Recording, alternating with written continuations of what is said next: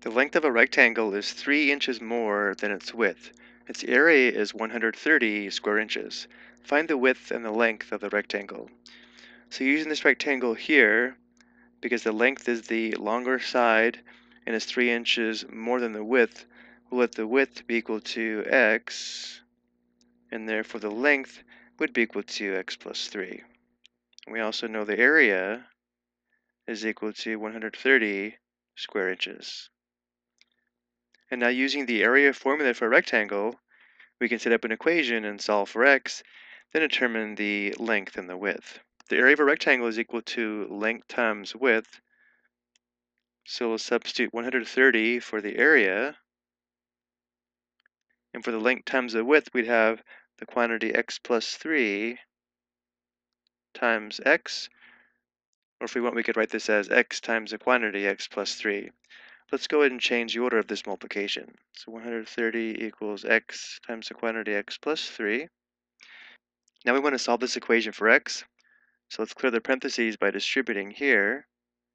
So 130 is equal to x squared plus 3x. Because we have a quadratic equation, let's set it equal to 0 and see if we can solve by factoring. So we'll subtract 130 on both sides.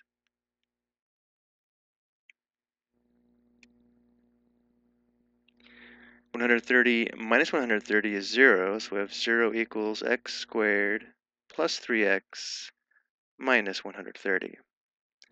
And now if this does factor, it'll factor into two binomial factors.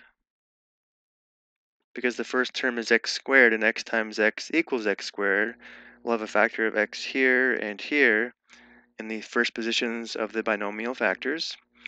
Because the leading coefficient is 1, the terms in the second positions would be the factors of negative 130 that add to positive 3.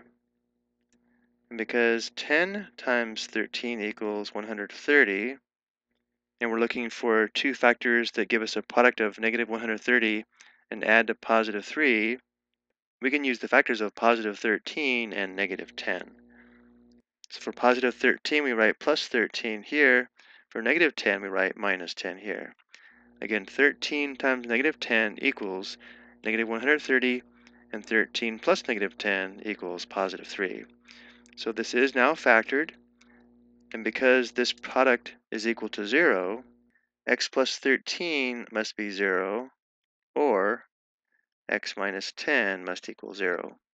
Solving for x here, we subtract 13 on both sides.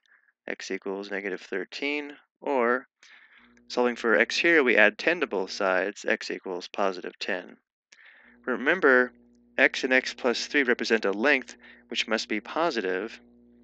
So even though x equals negative 13 is an algebraic solution to our equation, it's not a solution to this application problem. So we can eliminate x equals negative 13, and our solution is x equals 10. So if x equals 10 and the length is x plus 3, the length would be 10 plus 3, which equals 13. So this length is 13 inches. We don't include the units here in our answer. We just enter 13. And the width is x, and we know x equals 10. So the width is 10 inches, so we enter 10.